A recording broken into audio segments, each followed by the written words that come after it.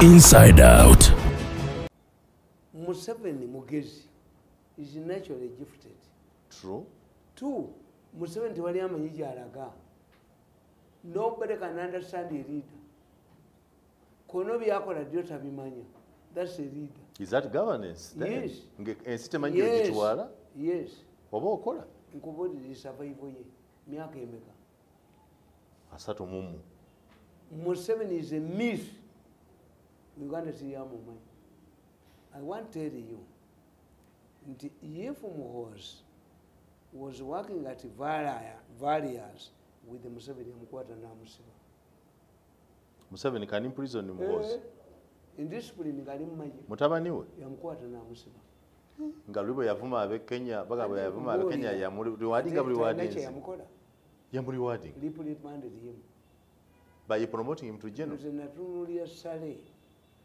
Kyanyamba okukola mu State House for a long time, 15 years. Sajja yo sent ne general knowledge. I understood a man called Museveni. Namutegeera. Why? Nti Museveni bwe yagenda mu nsoko teyagenda na family ye. He relied on other people. True. Museveni bwe yali ava e Makindi nga yawukana ne mukazi we tewali telefoni wood. Telephone system. Dusa abaana bw'oba todduse bajja kutta. I will make another family. You look at the parting point between Museveni and his wife. That's what he told Janet. Yes. Dusa abaana tebalina simu kwe banawuliziganyiza. Dusa abaana. And Museveni says nti bwe yagenda Sweden abaana be n'embwa zaali zimudduka ng'amize ebirevu. He had undergone a lot of rigorous body changes. When I go ever since I became an officer, when I go to meet the president, I salute, listen to instructions, I salute and go. Tewali kibozibozi kya kunyumya nti bano basajja banyumyemu nga abakazi banyumyemu nga ba brothers. Olunaku lumu president yayita Sale eggulu n'amuyita eggulu. Two things happened. Bamutwala emmotoka za Museveni naye Sale yamala kunteeka ku bbali bw'ati wamma muzeeyi atuulawo. Ne ku helicopter nambuuza muzeeyi w'atuula. Ku helicopter? Ku helicopter. Nga tayagala kutuulawo? Kutuula w'atuula. Ebintu bya kikoloniyo nnyo bakyabikola? Oyo atujooga n'atunyamu. How many times has been put under house arrest? Museveni has put his closest under house arrest. You don't know. Titwali badde na indiscipline eno eriwo. Me I know. Waliwo baateka ku Serenaawo. Ewiikyezi. Waliwo akasajja akamushima ewuwe. Commando. House arrest 2 weeks. In Serena. Nkukubira akatambi. Kale mu Serena oba omuntu omusibye ebyokulya biryo. Ngewakaba bamugyewo. Nomuleka mu office. Waliwo akasajja kava mu special force nakamuzingiza. Bwajjo akamuneka ggala oluggi nga alina ne party.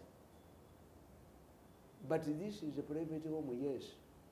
We're going to host here a party. I've been instructed to stop the party. Fungana mu room mweyali. Who are you? Can you identify you? Yes. I'm a special forces, sir. Who has sent you? My bosses, sir. Numulubange joke liyo noli mu Dominica Luindisi. Sir. Nakwata ku piso neka. Don't tempt me, sir. Kujizao. Numulubange joke liyo nijoke limunisa kubantu limunyazaako. Akasajja kama. Olwo babikola gwe oli luddawa? Mbalaba. Wa. Kumbiso. I was watching it. yinza okakulaga kyotagaza nti miso ne instructions za Museveni bitambulira wa Museveni bwalagira gwe mise bamulekera yayingira n'akola ekiruga mise yategeera etya Museveni byalagira. How do you get Museveni instructions? Have we reached this level of arresting me? Muzinagamba I'm not aware. Oh, katudde ku kyetwalandikireko mirundi lwaki ovuma abantu Museveni tamanyi ng'ovuma aba ne bamutegeezezza ovuma anti tasobola kunkonda embinga ate nze nvuma tovuma bantu awo nkubuulidde kakwesirye ovuma engalabi zaabwe bigambo ebyo tobijjukira engalabi kankubuulire let me tell you one thing maze emyaka 10 nga nakaana omulimu gwa Museveni amunuti anadvisor naye sente azisasula n'emmotoka agenda n'abaserikale baabwe Museveni yali akikoledde. The moment you lose your job, you surrender all the items you have belonging to government. Why has Museveni kept me with this? No, because he fears that having served with him for so long, you may cross the opposition and become... He fears you. No, it's me. This is again more opposition. Who will trust you? For about some political science, but you cannot move from one extreme end to the other. People don't understand you. But it is not actually you are taking opposition. Opposition is opposition ya Museveni. Mwanga, don't provoke me. No, I will provoke you. Ani akwagala mu opposition. Who wants to in opposition? Nakugandi mukabobi wayi. Yagenda mutungo county club. Ekiro sawa satu. Oba bamupepeta bamupepete. Yali akimayoji. Nenkugamba nti mukalo bongoya yagenda ne bamu emiliyoni 15 n'abitwalira lobongoya ku video ng'amalaba lobongoya ne batwale wa principal nawe gazitwala njagala mukabobi wayini yeekane oba bamupepeta oba tebamupepeta ebyo birala kupepeta kyeki yali agenda Uganda kupepeta kyeki woman got a man aliye kechiro ku mutungo county club. If the husband is aware. If the husband is aware. Bamupepeta bamupepete tebapepetwa bazaliwa kuswera bazala baki abakazi baliwo kikuswerebwa. So are you aware that Museveni olatandika okwogera you could be on your way to be arrested? How? Me to be arrested? Who can arrest me? Is there a man who can arrest me? That Museveni can arrest me? Let me tell you. Obutambi bwonna bwenkuba Museveni abufuna. Yes. Kati batudde Bukedeya. Not necessarily nti batuddemu nti speaker yabadde amanyi. Nkakukubira akaebukedeya. Nedda. No, mirundi sagala buzibu. Tonziza buzibu na speaker. Tonziza mu bizibu na speaker. No. Tonziza mu bya tokuba butambi bwa Bukere. Mirundi this channel is monitored by UCC. Tozanya bintu ebyo. UCC monitors my channel. Don't play those music. Please don't play those. No. No. Bireke. Tozanya buntu obyo mirundi. Tozanya buntu. Please mirundi leave those things. Tozanya bintu bya Bukedeya mirundi amalobozi ge Bukedeya kali mirundi leka amalobozi ge my brother tozanya bya mirundi please mirundi Bukedeya mirundi no tozanya no mirundi leka ebintu ogenda kunde tobuzibu mirundi no akakazinga kuba mirundi jake ebintu bino please can you switch off this thing please switch off this thing. This thing is going to bring us trouble. You switch it off. Okay, kale katumalirize bino. So katumalize tukikuwe. Katukakube ku nkomerero. Nedda mirundi. Okay, let's play at the end. Tebajja kawula. Sijja kubakiriza kuwula. Let's play it at the end. Tukazanye ku nkomerero. Tukakakaza kaine empali. Mirundi leka kaine empali. Kaine empali kanuka. Mirundi. Akakaza kayusupi kanuka. Can we do that at the end? Nedda. Tojja kujikiriza. Let's do it at the end. Can we do it at the end, Mirundi? Uli ekyabadde Bukedeya. Sagala kumanya kyabadde Bukedeya. You're going to bring trouble.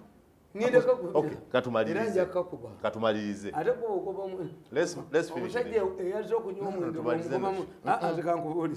nze ni musajja munywi wa mwenge gwolowooza ngenda okunywa omwenge ne baŋŋamba eno woteeri sibbaala era ngunywa. Singa Museveni akuyita okubuuza ebintu bino ogambye obutambi abufuna. How does he allow you are an individual to monitor government? Because you're monitoring government. This is secret information. You as an individual, how do you get it? So Museveni yagula ebyuma ng'abantu bwe bagamba. Gano malogo. Amalogo tegali coding. Gano si mayembe. These are people's voices. Gano mayembe. Mayembe kyagali coding. And what you don't know, Muwanga kankubuulire. Muwanga, let me tell you. Aba omusajja eyayamba America ku Watergate scandal yali mukwano gwa Nixon bwe bakipulaninga nga yabulya amawulire gonna. Nixon n'alekera Ford. Nixon mu kifo ky'okunoonya akalulu yadda mu kubaginga kitebe kya DP b'opponents be abawangule bukalu. Kakati bano nange kyenva mbakuba kiri kimu. They don't reason. Museveni abakoledde challenge temuyina bagezi. If I join the opposition today, Museveni will feel it. What will you do there? What do you have not invested there? You also know. Let me tell you, in Brazil, politics, soccer, and war, one, it is luck. Era gundi Napoleon bwe yabanga agenda okugaba ebikwekweto yafutuniyanga ku laaka z'abantu. Katumba Wamala has never suffered a bullet mu lutalo. Bamukubye baagala mutta. Oyo wa mukisa. Mu soccer mubeera n'emikisa. Nti buli ttiimu ya Uganda edda erina omulogo waayo. Gw'oli wa ttiimu ki? Villa. Omulogo wa Villa wali omumanyi. Yasula nga ali kwalita miira ng'alina enkoggo bweti nga yali mugolozi naye ng'akwata amakooti 10 n'agateeka kuno n'ajagira ng'agenda oggolola. Kati ebintu ebyo bikiririzaamu. Nkubuulira nti byali biwangula. Nkubuulira kesisinga twagenda okusamba omupiira ejjinja nga kesisi egenda okusamba omupiira bantu bafuna accident. So you believe in those things? I believe in these things. How did you work with Museveni, a Christian who normally refers to the Bible, with that kind of evil mind? Museveni si yabikola. Kakati kyengamba kiri kimu. Nti lack. Museveni, a leader to be removed, is like a disease. A leader, you must study Museveni. You have more studying. Museveni has remained a myth to Ugandans. Aina kapa, afuuka kapa, afuuka ki bwe muti bumwamuzimba. Tumutegeera, tumanyi nti ekisooka bw'ayogera ekintu leero si kyaba ategeeza, aba ategeeza kirala. We know him. Museveni yasooka n'abaganda. Museveni is predictable these days. Revolutionary. Yes, he is. A revolutionary means he does not believe in term limits. Why did he say it late? Yes, lwaki yakyogerawo mu? It is not a change of guards ku parliament weri naliwo nga Museveni alayira. You were a journalist then? Bali batuse n'okututirawo. Helicopter yali ezze etukube bomb. I remember two things. Naliwo. Nga Museveni alayira. Nze natandika okuwandika amawulire mu 79. Nakolagananga n'abayeekera. Bandabye eggulu. Sale yandabye eggulu. At one time. So yalayira ku parliament wano ng'oli ludda wali okolera lupapula ki? Olupapula lwa munno. Bampeerezaako abaana 10 mwaka. Mbatwale mwafulo studio babawe kadi ezaba students nga bagenda kulumba Kampala bakadogo okukwatiramu n'abayina gy'asomera nga bawaggwe. Banjoze bujoze. So do you want to tell me you were part of the Bush War? Yes. Which war did you do? Nkuboli sali yantumako era simanyi gye byalaga baali mu musiko nenga bayina bandi bayina ne press unit era yantumako exposers kamera zedda zaali ze exposer sali nangamba ndizira anti singala bo bandi muppi nangamba exposers zero zigula zitwale Luweero waliyo kale I looked for Kalakala was nobody was caught Kalakala nensikawo ku dduuka ate waliwo telefone number. Naliwo, I attended the first peace talks between Okello's government and the NRA. You attended? The Bareta Newisikina Church Woko, the government delegation was led by Dr. Major Kwea. Suddenly I didn't know. I'm a junior man. Dubarangizama in Sadeba Mulimba. Bamgan to go to a safe passage in Murway, Muslim was not around. To sink a bomb to one big government. Muanga wanted Bawambe government, but it's never year. The first peace talks took what place at Chiwoko. Chiwoko. The talks were scheduled to take a place in Dar es Salaam.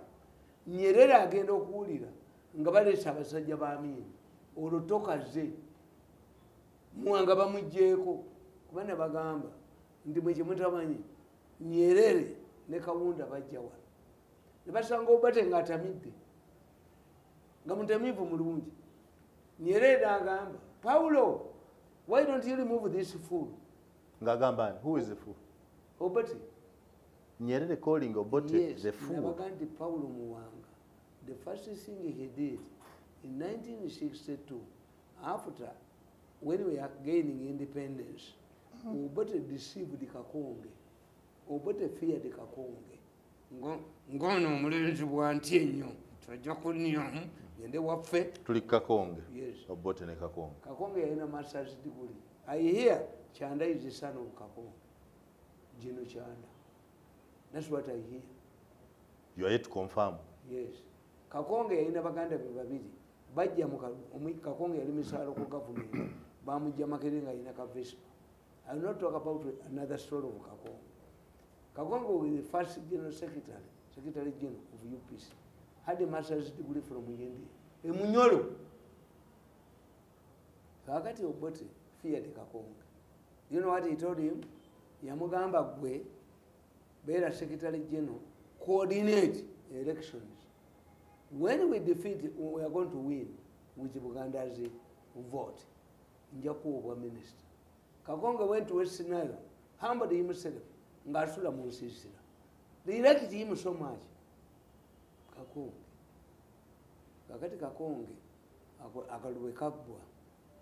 Kakonge agenda okulaba nga muba nominated 10 MPs. Obote ataddemu n'abayindi Kakonge tali. Kakonge was not included. Nengoma yekitegeeza okuwa mu bintu. Ogenda mu parliament. The first Uganda to walk into exile was Kakonge. He went to Nyerere. And told Nyerere, your friend has betrayed me.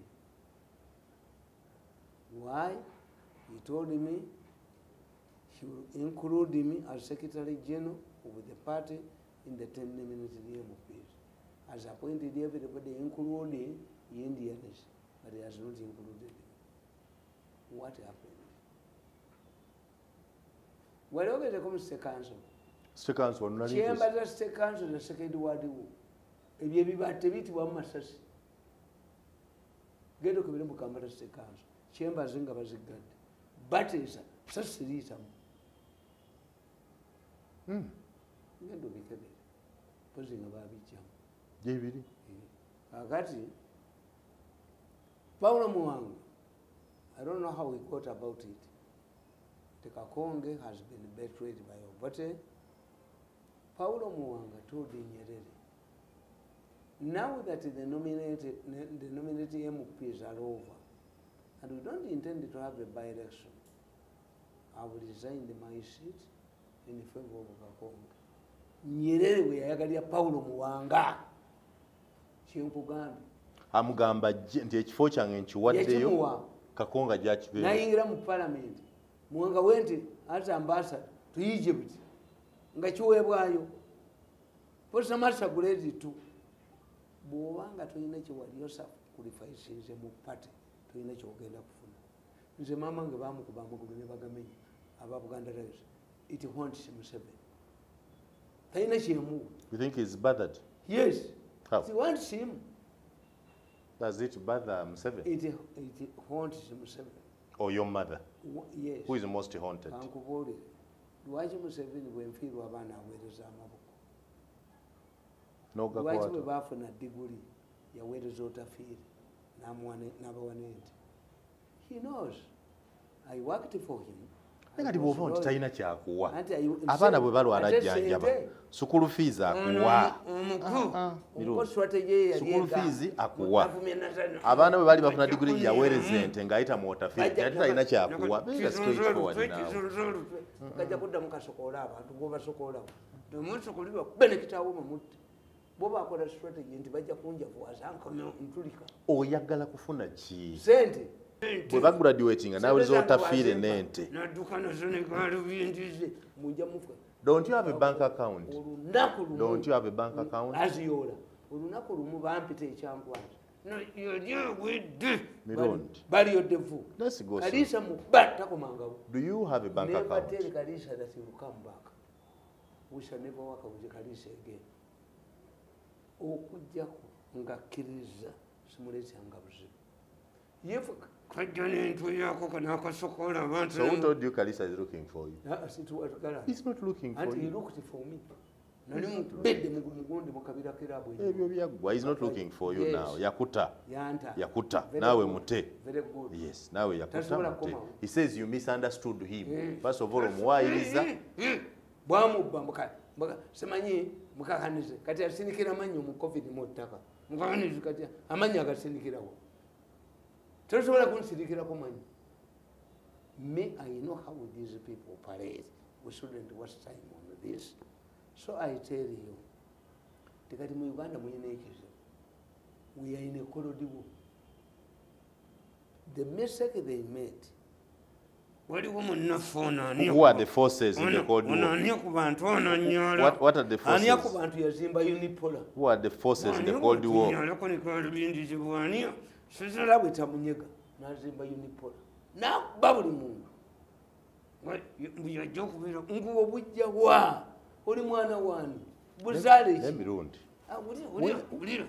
Omusajja yazimba unipolar. Where do you belong? N'atunyoko n'atunyolako n'anyono njolo. Where do you belong?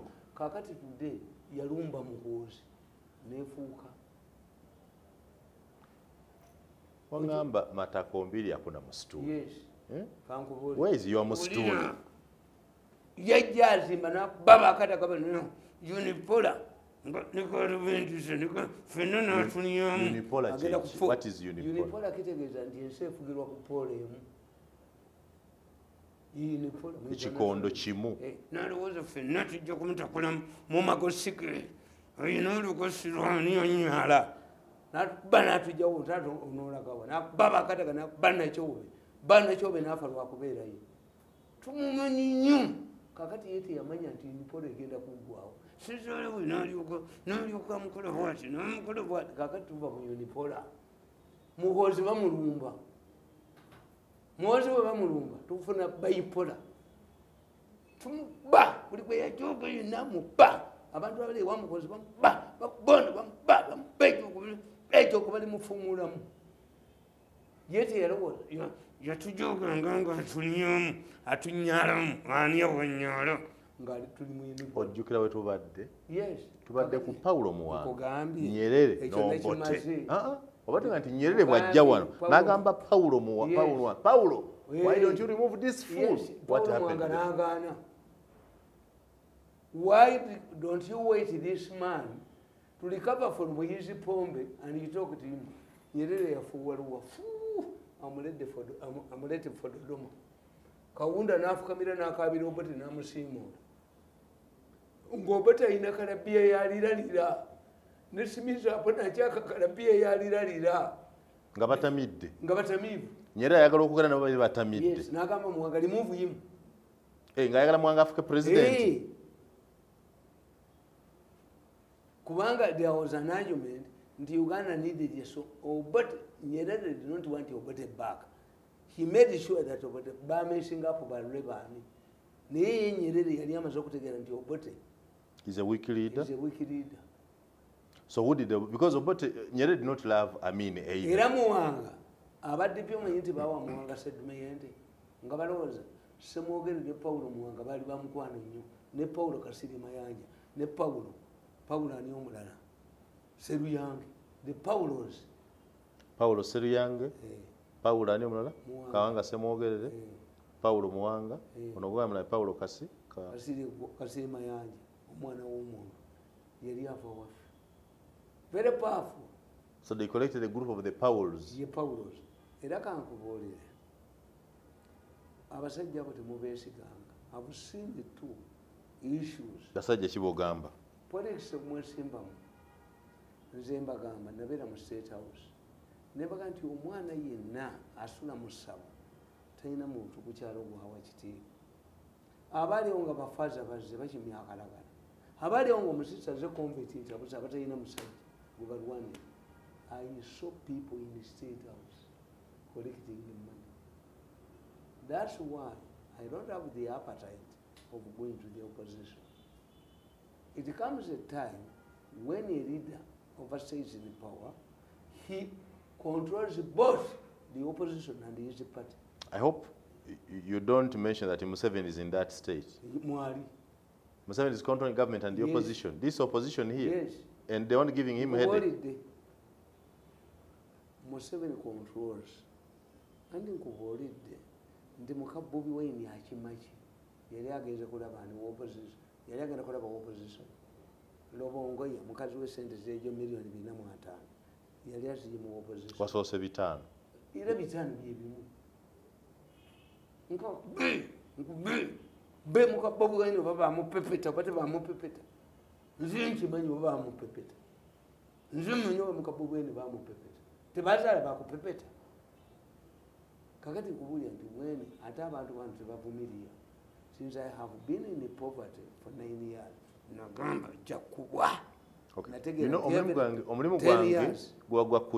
you have said that Museveni controls both government and the opposition. Yes. Substantiate that. Yes.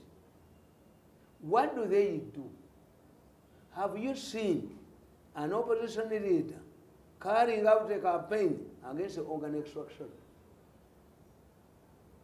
Tell me. No.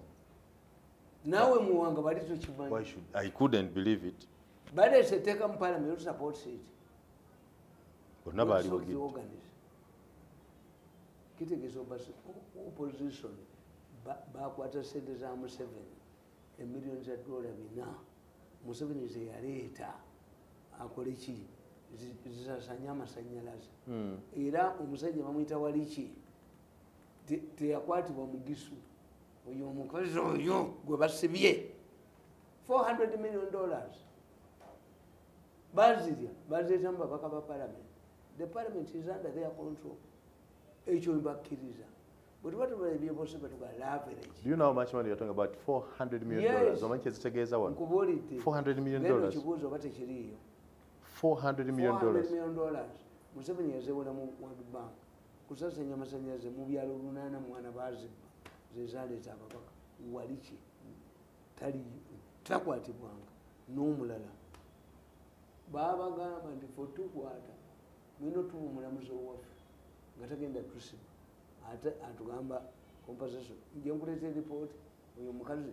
Oyo buli agonja gye yakola. N'asiba abantu. Singa muli ogonja oyo nankuna omulakala. Nalingera basi nakana n'olusulwako. You'd say lunatic. A 40. Nzukumukuluga. If you want to tame Westerners, which could have tebamumanyi. Nenkutera nenkugula nenkunyakona nkugula nenkunyalako nenkugula. Tebamanyi miteeko. His own name was told to them about Omutego. So Obaloga. Yes, it has clocked 9 years, is now Omutego. Njagala tunule mu kamera buli. Ologa. Ologa abakulwanyisa. It has now clocked 9 years. Eya number yenna kati kufuuse Mutego. Your children pays, your grandchildren pays. Kumuzukulu wanakana kati Mutego. So Ologa. Nduga. Oli mulogo. Invoke ebyewafu. Hamwe mandwa.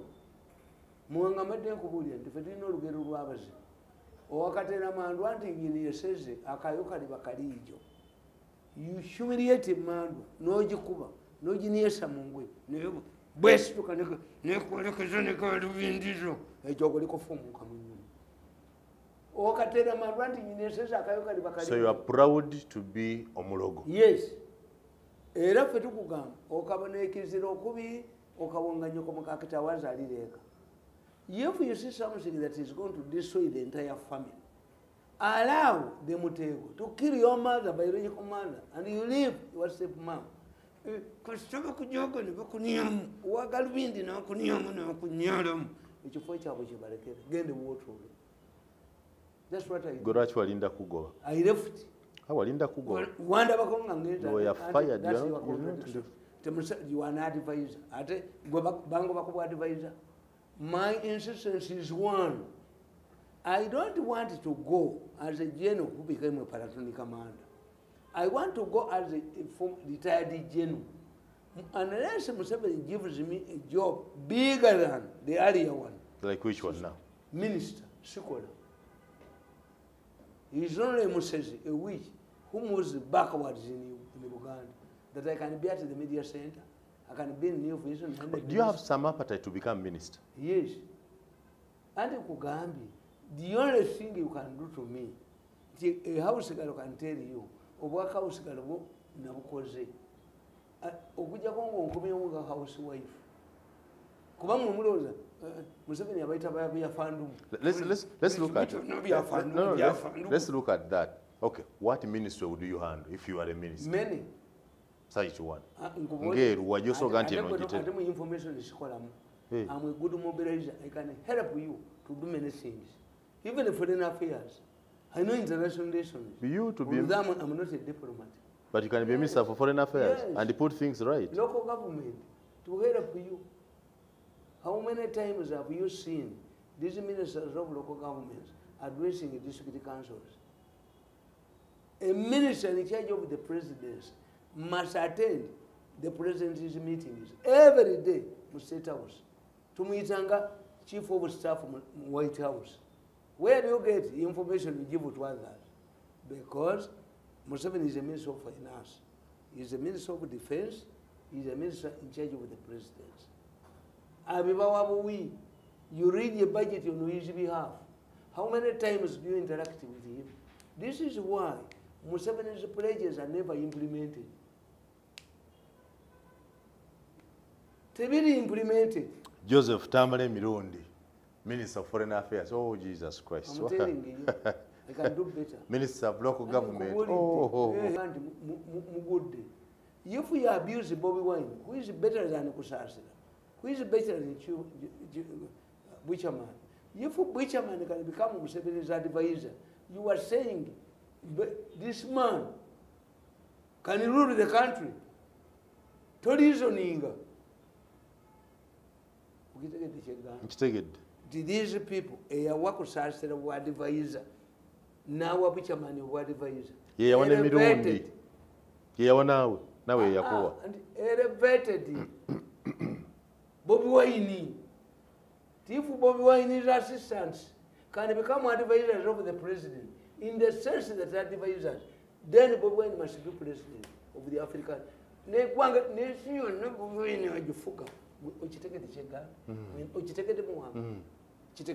If we wanga ba assistant ba Bobby Wine balaba mu value. N'otukoba fulaba biba amagezi gy'oli. Kitegeeza n'oli ate abadde mukama wawe n'abagulimi asinga ggwe. Kubanga gwa amagezi ogajje mu bantu. Butcherman kusasira mama kabina ani fulufiga bwemula. Kakati bwe babanga. Otera okwagala abubina naye munnaye kusasa teyakunyumira simanyi lwaki tomwagala. Obanga baadivaiza bo tolumba Bobby Wine. Tolumba Bobby Wine. Orobo mufudde munene. Yes. If his assistants can be part of your advisors. Ate tabawadde kifona kimu. Bobby Wine was home office. What was the role of Kusasa in the no? Teyali iyo ye. Muvadda yali muyimbi buyimbi. Butcherman yali vice president we. Ne batoka ku bwadvisor bo. Nga be bakuwa amagezi mu byokola. Bobby Wine asana atagwa kufuge. Yerogiki. Kitegeeza. Yes. This is the logiki. Nti bondi musajja bamitanga. I remember. What I don't know. Mufuna omusala gwe gumu n'abantu abo oba gwabugwa. Have you ever seen me going there for salary? Kusasira funa atula office ya kusasira luddawo. Bali takasira simanyiyo. Siri nyanga yumi. Gwe ye luddawo. Nje manyiyo. I rejected it outright. That's not my value. You are not equal to kusasira. No, I'm above. But the same mouth that appointed the other and appointed you. You had been influenced. I'm a cattle keeper. If I take my bull to a market and they give me the money, do I sell it? If they advertise in the civil service, jobs, sweepers, what? Do you apply? Even if I'm jobless, I cannot apply. If others agree like and others, they have no better with you. But I cannot be an advisor on media. When on 14 years I've been Museveni's spokesperson. What it means, I've been found one Museveni Chatakola. How would you feel, Mirundi? How do you feel when you overrate yourself? How? Yakutola mu State House yali Amelia Chambadi. She's now a presidential advisor today. She is a presidential advisor. Amelia is on her way to retirement. Oh. About the parliament, Bamuanguli. Me, I'm not yet. Yes. I agree. Yes, I agree. We agree. Amelia Yatrose for landing. Prepare for landing. You are not. Mbimanyi tikana akawala kawa na akato koyita mukyala mukulu oyo mukyala wange omukulu omwami wange jjajja waba kwita omuzukulu omwami wange naawe n'owaga omwami yali akubikuliddeko kakati tobinimba nti emmanuel the inside out. Yeah, I can agree. Joseph Tamale Mirundi. I think the purpose, not the title, matters. Does the president need an advice from you? That's what you should ask. He doesn't. He doesn't. Because he works with me at the close range. The best thing Museveni would have done to me, to give me a send-off. Does Museveni need advice from Kusasira? Taina. Or Butcherman? And Shenkuburi, two advisors over handlers. And the names differ according to countries. Kati Kusasira ajawa nunala ba Kusasira. Who is looking for advice? Never you come everything, never be taken mu passport and sweater. Mazi. Museveni yangoba. Until Muhozi came. Natagerani naku. Unuminzani ya Museveni yalimbi. Yes. I'm not supposed to be an advisor. Waliwo badeva categorizes. Did you apply? The intention is Rich Mirundi is new to Mokalam. Ngava campaign, a Janet Nutumunuram, Ajaka Chico, Atomodado, Aganam new vision, Atomolalu, Aganam new vision. Okay. Did you apply to be a press secretary of the president? No. You didn't? They looked for me. Did he consult you when he wanted you to be his press secretary? Yes. What did you agree on? That you are going to work for how long? 14 years of service, committed, and my mother was attacked. It's a creep. A general cannot become a platoon commander. So don't you think the one who hired you also had a right to fire you? Yes, Chigana. You're going to category to humiliate me. No even the president was misled. I cannot be an advisor at this level. Release me. Leave me to go. Omayente is a year to call him Saborian as a witch doctor. Ningo city advisor one Museveni. Value yourself. That you are more valued as a witch doctor than an advisor. I can work in my shrine at home. Ningo city advisor one Museveni. Okay. Yes. Back to zero. Avuma abantu. I don't abuse the people. It's my language, communication skills. You see, I've been telling you ebigambo nga engalabi nkugambye shwera amazzi fe tukugamba ekintu kimu mu mass communication tukozesa bugero similes